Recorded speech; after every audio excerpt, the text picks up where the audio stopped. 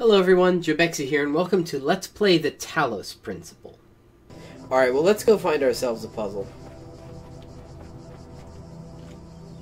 Wait a minute. Okay, so that's actually a puzzle space. Let's just do this one. Suicide mission. That doesn't sound fun.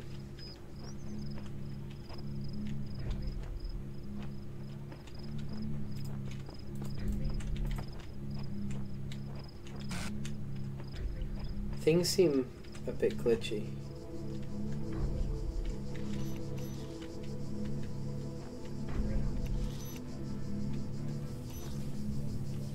Doesn't seem like it's on. Oh no, I made a poor choice. No.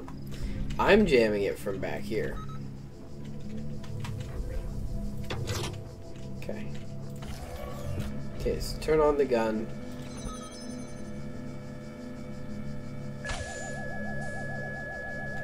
They don't interact with each other. Okay, they do interact with each other and kill each other. Lots of smoke. Good. That's how that works. Okay. Cool. Picked up on that one. You are learning, as is your purpose. But your choices must be your own. Therefore, I will not guide you, unless it is necessary. Okay. I will not guide you unless it is necessary. Of course, he's been guiding us this whole time. And it's him who decides whether it's necessary or not. So I don't really know. I don't really know how far that goes.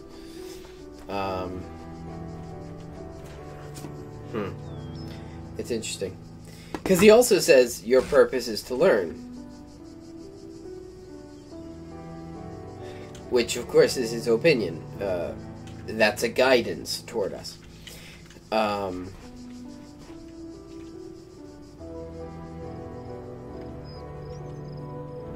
Oh, look at the gate! I want to get as close as I can to it without going through it. No?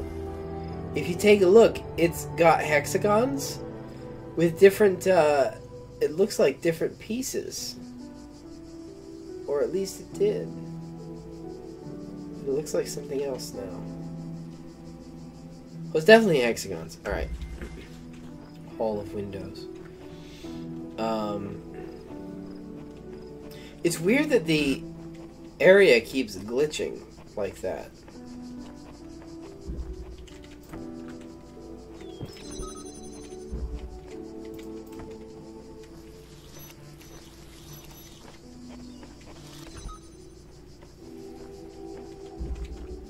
Oh, but I need that to...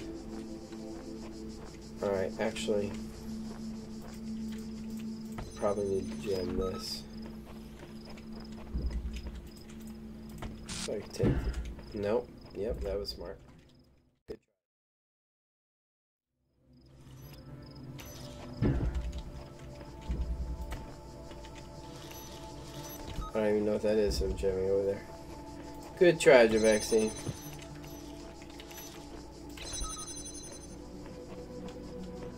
Oh. There's the solution.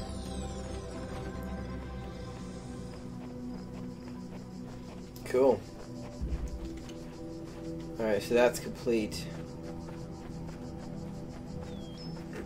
How many pieces are here? I think it was only 3. It wasn't as many as the previous area. There's an L.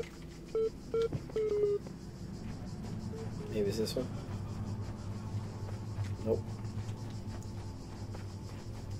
I keep seeing weird graphical anomalies, and I don't like that one. Whoa, what are you?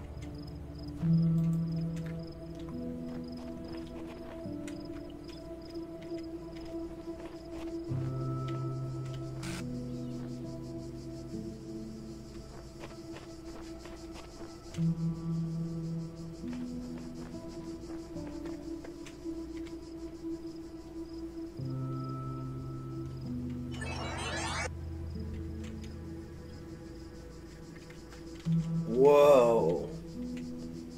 Recording number 23. It's really cool. I don't think he's interactable, though. Okay, so I don't know whether that's a hint of things to come.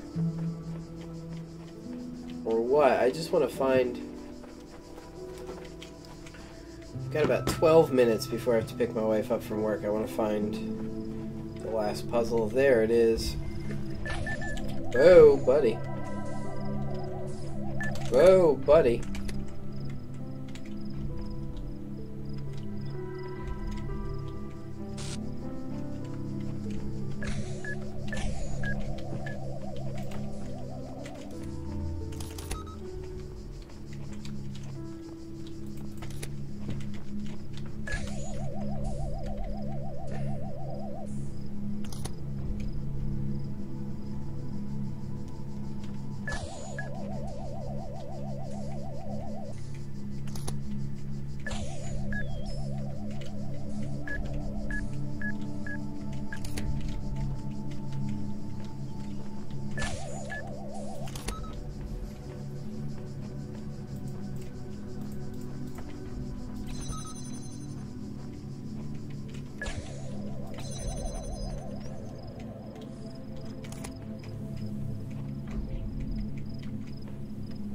Oh, I need to go in there.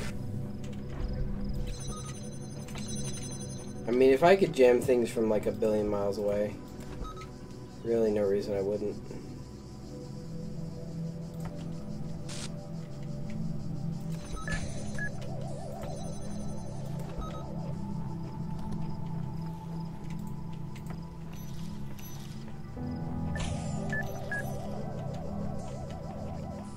Puzzles are definitely getting harder, which is refreshing, actually.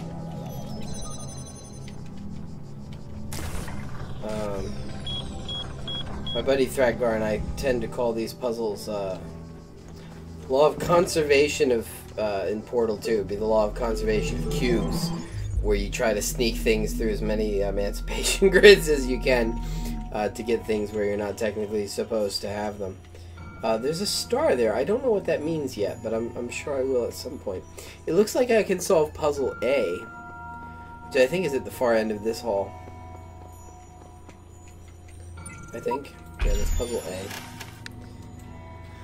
These are refreshing little breaks from the normal type of puzzle solving we do.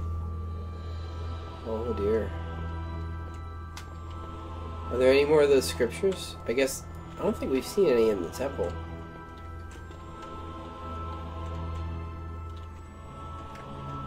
Oh, that's a button. 0 or -1? Is this an elevator?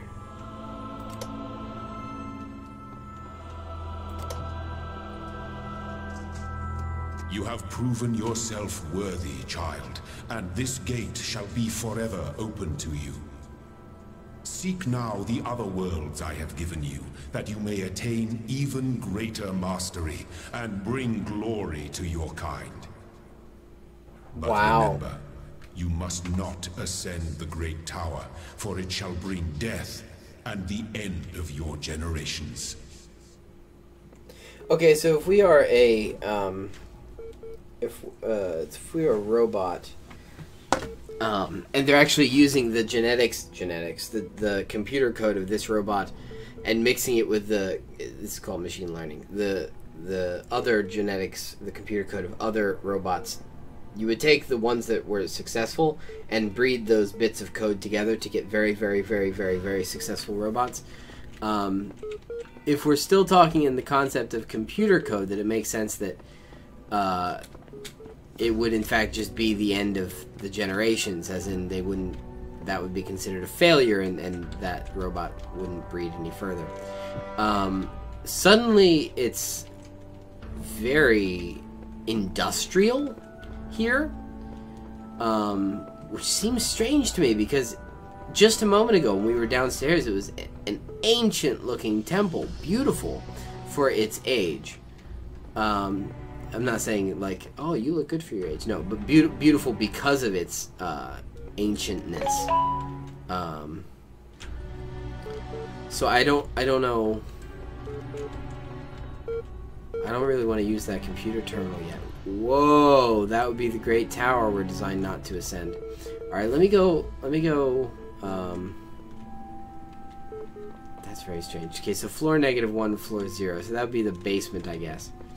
When I come back, I'm going to utilize this computer and we're going to see what it has in store. And then we'll go from there.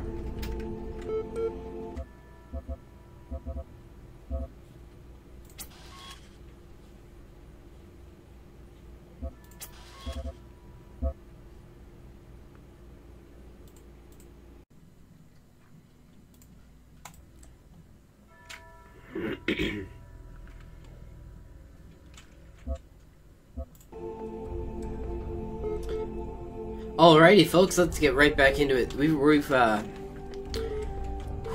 right outside of that tower that we're not allowed to ascend.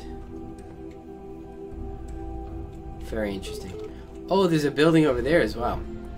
Well, first, I suppose we ought to take a look at the computer. Oh, part 2 of the certification program has not been generated. Sure. Since all human beings are persons, and some human beings have psychological capacities similar to animals, some animals are therefore persons. Sure. We can only agree or disagree broadly is interesting. Person is under no authority other than that to which they consent. Well, yes. I mean, you can find yourself subjected to an authority, but you put yourself in the situation to get there by your consent. So, and that, if we're talking about layers of reality, there's a greater veiling, you know, at every step. But at the outermost level, it involves free will for you to get to where you are. The quality of life of persons ought to be maximized. Sure. Value is discovered. Sure. Rather than inherent? Yes. Persons deserve the talents they were born into. If they want them, I don't really much care for the subject of deservingness. The liberty of persons ought to be maximized. Definitely. Value is created. Yeah.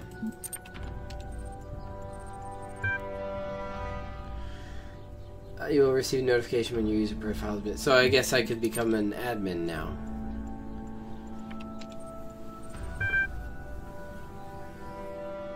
Let's look at Athena 2. The great bronze bulls pull the carriage forward. This is the Council of Zeus. Mighty bursts of steam issuing from their nostrils. Finally, they came to the gates at the top of the hill, I imagine. Here assembled were all the many generations, the gods and demigods and souls of mortals, steel and bronze and irons and memory of flesh.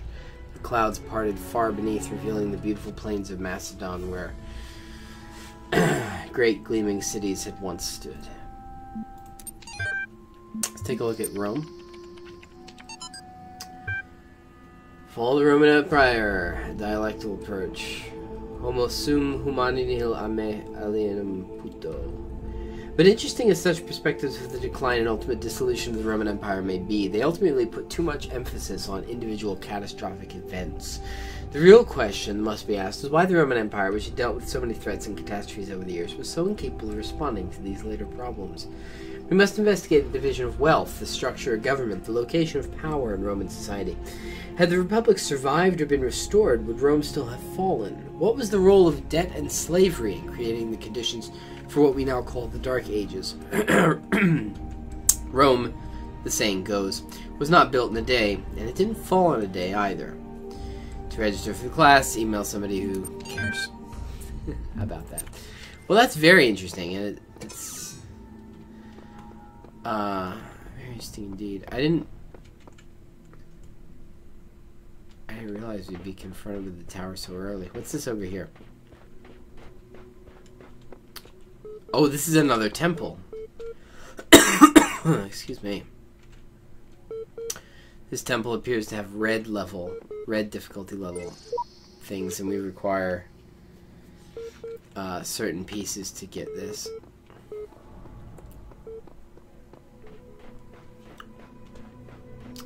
I imagine this would be Temple B, then. But there are necessarily other temples. Not necessarily in this game, but I mean in the general context of what we're talking about. Was there a computer in the gallery of B? Oh no, this is B. Alright, well, let's take a look at this first. Okay, so we got these puzzles online.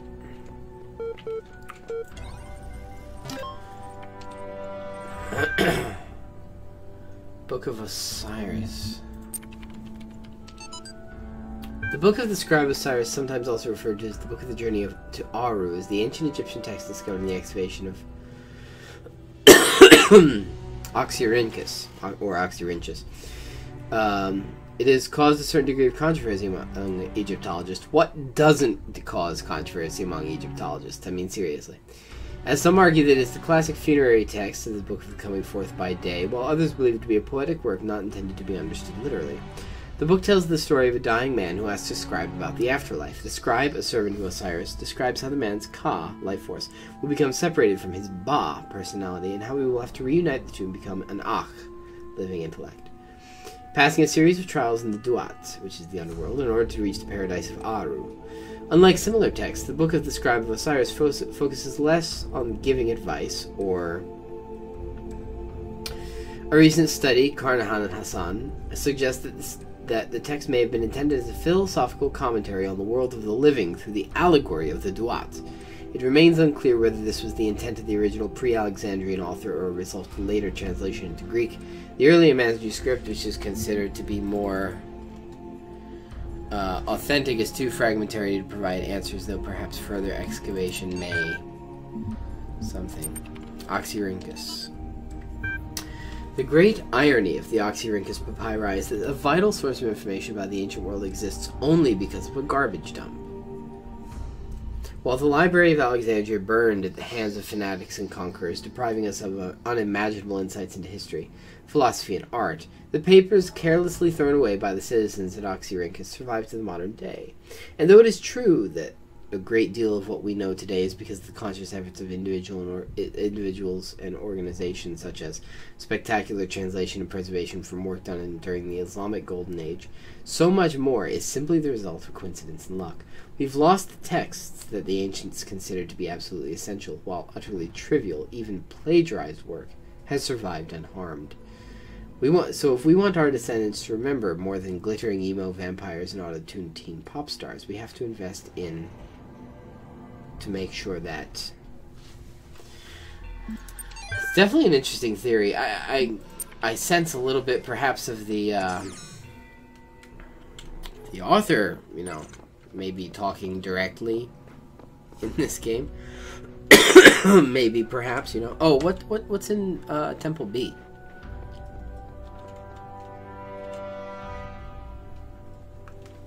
It looks like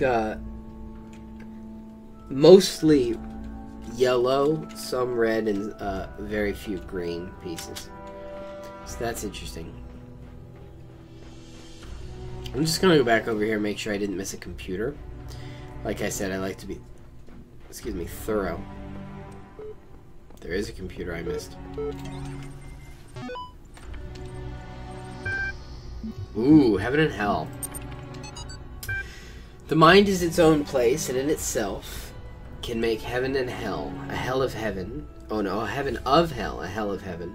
What matter where, if I still be the same, and what I should be all but less than he, whom thunder hath made greater? Here at least we shall be free. The Almighty hath not built us here, hath not built here for his envy, will not drive us hence. Here we may reign secure, and in my choice, to reign is worth ambition, though in hell, better to reign in hell than serve in heaven. That's definitely a perspective, and let's talk about hell for a second. The ancient tradition that the world will be consumed in fire at the end of 6,000 years is true, as I have heard from hell. For the cherub with his flaming sword is hereby commanded to leave his guard at the tree of life, and when he does, the whole creation will be consumed, and appear infinite and holy, whereas now it appears finite and corrupt. This will come to pass by an improvement of sensual enjoyment. But first, the notion that a man has a body distinct from his soul is to be expunged. This I shall do by printing in the infernal method by corrosives, in which hell are salutary and medicinal, melting apparent surfaces away and displaying the infinite which was hid. The Marriage of Heaven and Hell by William Blake. Interesting indeed. The creators of this game are clearly very well read. I realize that there's a great tower over here. Thank you so very much for watching this episode of Let's Play the Talos Principle. If you like what you see, you can click this button right here to be taken to the playlist. You can click my name to be taken to my channel, where you can check out my other content, or you can click subscribe if you like what you see, to be notified when I produce more excellent content. Thanks so very much for watching, and I will see you in the comments.